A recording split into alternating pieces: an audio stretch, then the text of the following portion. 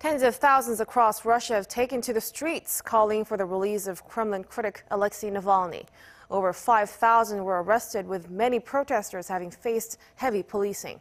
For more on this and other news from around the world, we have Choi Jeong-yoon at the News Center. Jeong-yoon, give us the details.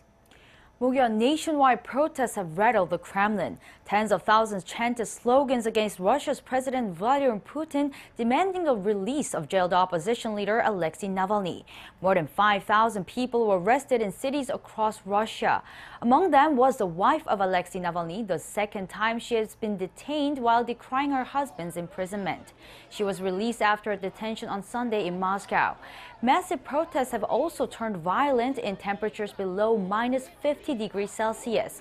Hundreds of riot police were deployed and were seen using batons and electric tasers against protesters.